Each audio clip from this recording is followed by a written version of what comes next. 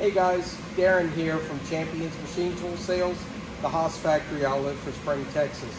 Today we're going to talk about setting up your Haas Bar-Feeder, both on the next gen control, the new machine, and also on the older classic Haas control.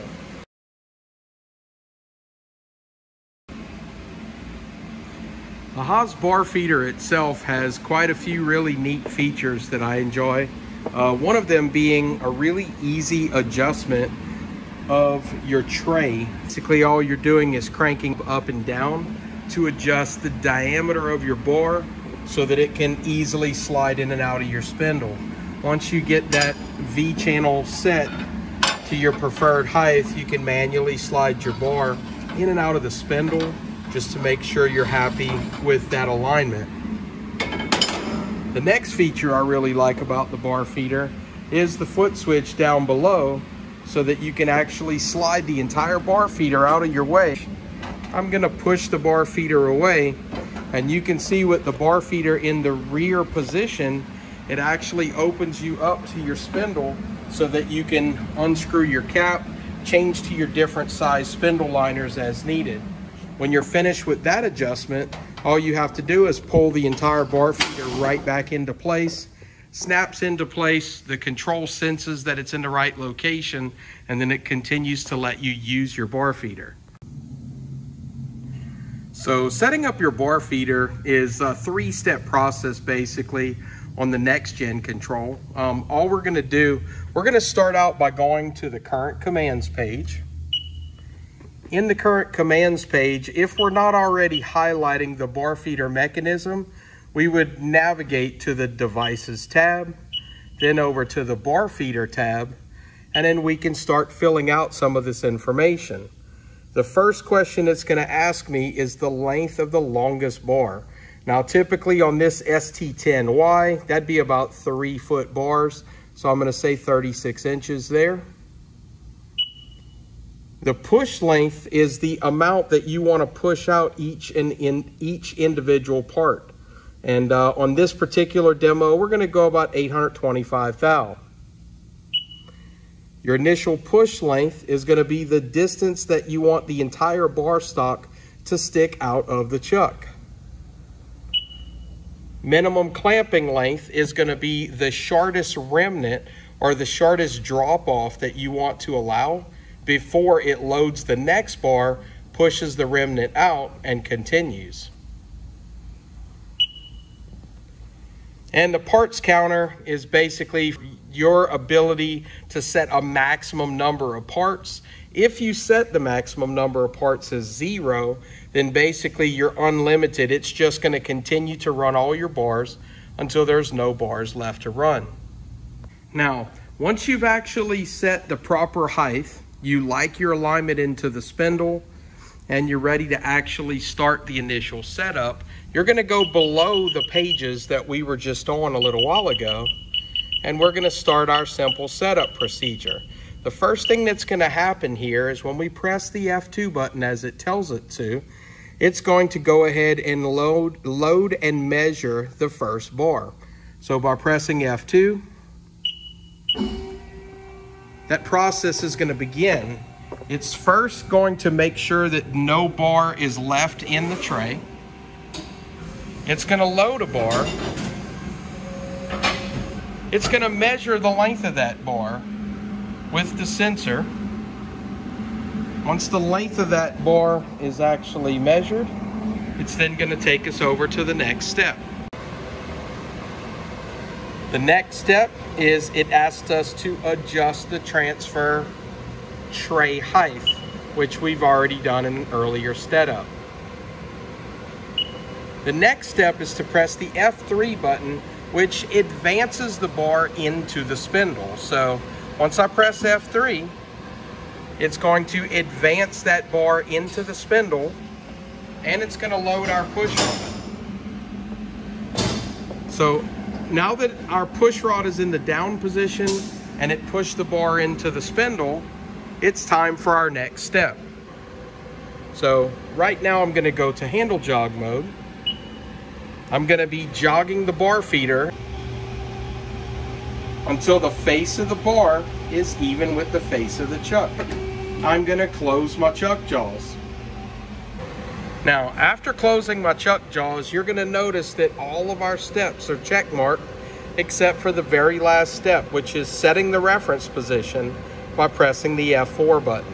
When I set that reference position, when I press the F4 button, what it's going to do is it's going to tell the machine where the face of the bar stock is, and it will also feed that bar out to the first initial push length. When I press F4, it's going to ask me, are you sure you want to advance the bar to the initial length? With the bar sitting out at the initial length, I would cut my first piece.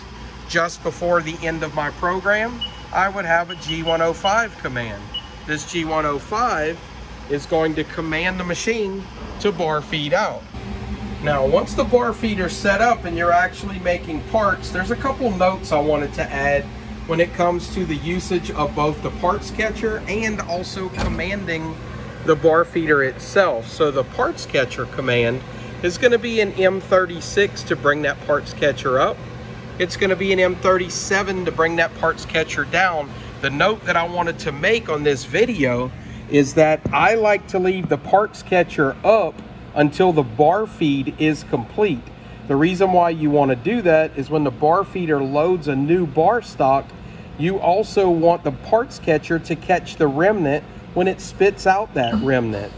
So you're going to notice now what we'll do here is we're going to go ahead and part this thing off.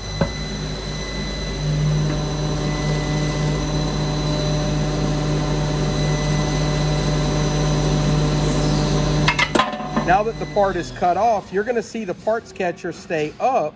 I'm going to bar feed out to the next part, and then I'll put the parts catcher down.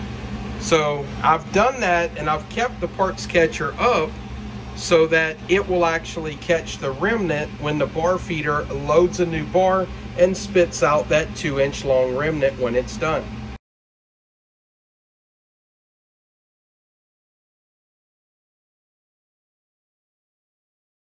Now that we've shown you how to set up the bar feeder on the next gen control, let's move over to the classic Haas control and talk about that same process. If I go to the current commands page, just as we did on the next gen, and I start using the page up or page down blue buttons to go through the different menus, we're going to come across the bar feeder setup page. So the bar feeder setup page on the classic Haas control is asking you for very much the same information. The part length plus cutoff is your push out amount, which was 825 thousandths. The initial push length again is how far we want to stick out of the chuck jaws, 1 3/8 of an inch. The minimum clamping length, it again is our remnant at 2 inches. We don't want that drop off to ever get shorter than 2 inches.